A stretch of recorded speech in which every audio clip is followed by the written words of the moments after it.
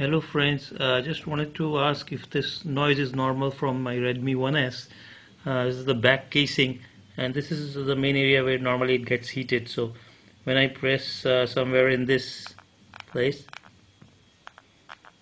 you hear this noise, and the farther I go to this, there is normally no noise.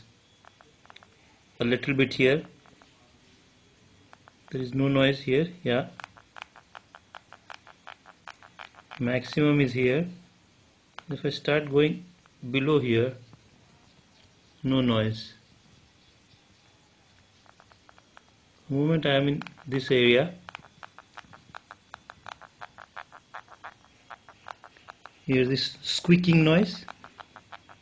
So see if this is there in your head's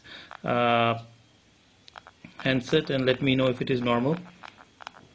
I tried resetting the back cover, but it doesn't help.